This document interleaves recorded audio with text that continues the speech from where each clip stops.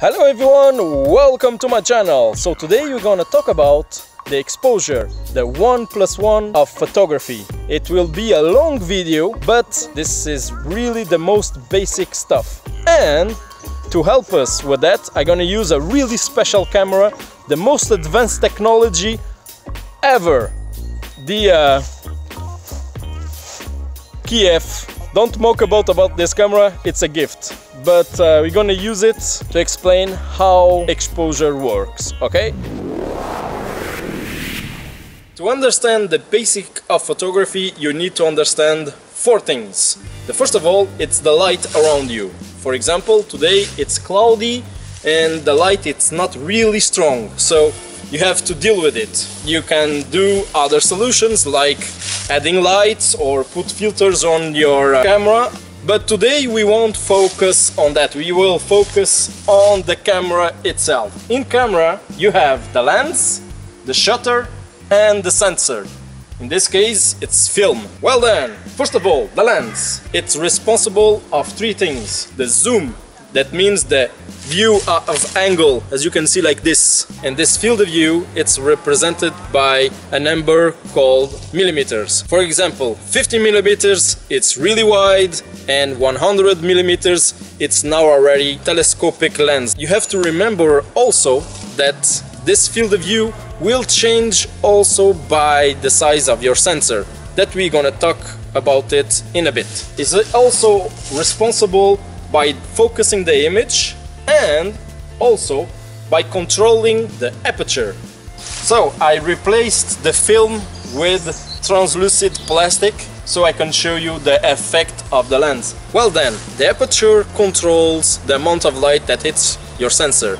These numbers, it's represented by a f-stop, an f number.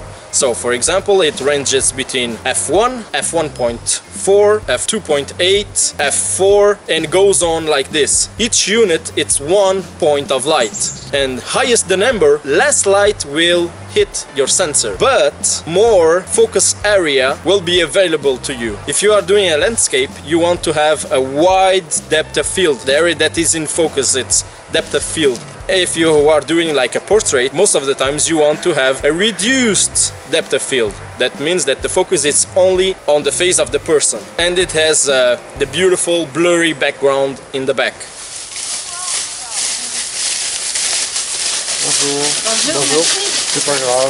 Let's remove this film here.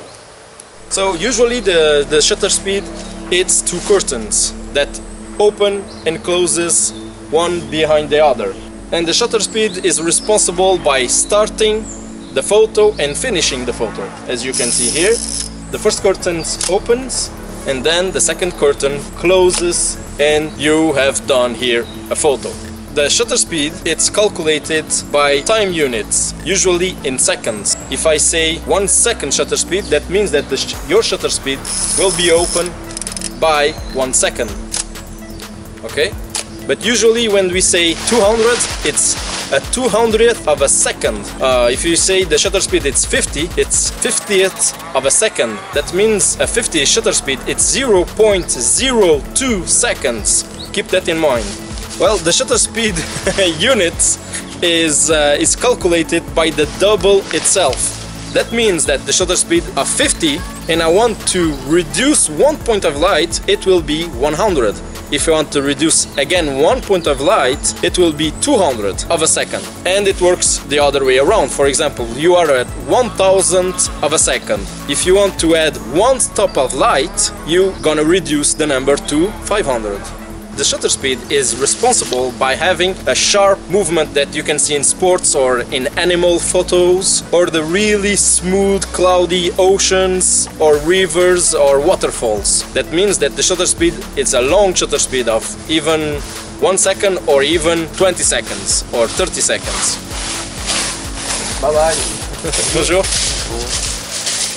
And at the end of the exposure there is the sensor receiving the light. One thing to remember, there is a lot of different sizes. This one, it's medium format. There is full frame, and you also have APS-C, Super 8, and camcorders or smartphones have really tiny sensors. And the sensor also have a bit of responsibility on the exposure. The sensibility of the sensor, it's measured by ISO. Is usually represented like 100 ISO or 200 ISO. The units of ISO, it's the double of itself to add one stop of light.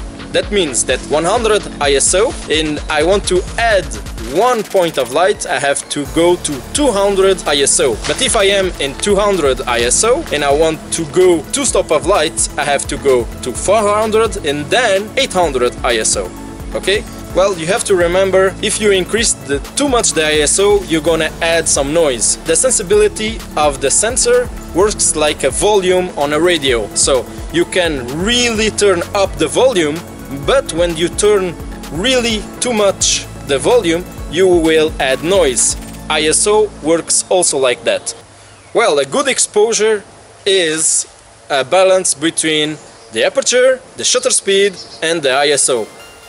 Well then, one thing to remember is that the size of the sensor also helps in highest ISO. For example, if you imagine that the light it's like rain, if your sensor size is a bucket, you will capture a little bit of amount of water. If your sensor is a pool, you're gonna capture even more water. So the same principle on the sensor sizes, it's applied to the noise in your picture. But of course the brands during the years develop a better and better high ISO performance, so you have to keep that in mind also.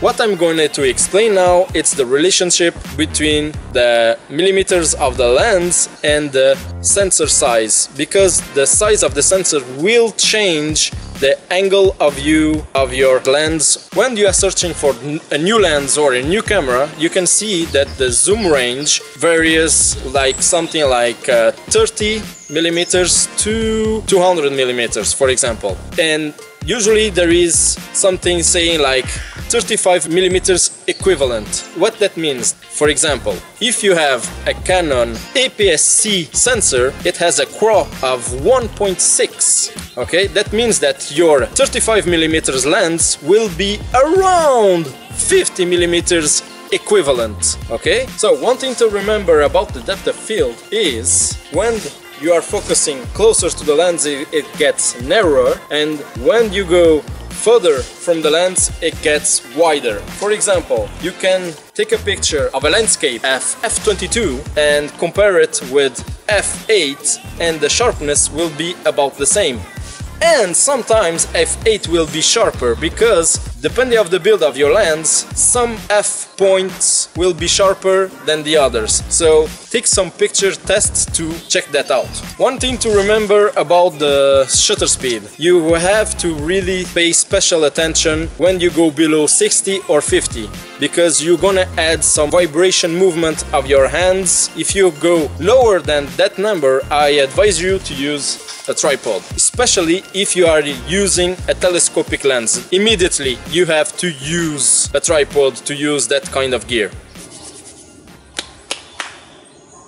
Well done, this is a really long video, but thank you to stick until the end. So, if you learned something with this video, please drop a like. If you have any questions, please leave it down below. If you don't have any questions, gonna take a look at the questions down below to help them answer that, okay? And subscribe if you want to see more stuff like this. I am Miguel, until next time, see ya!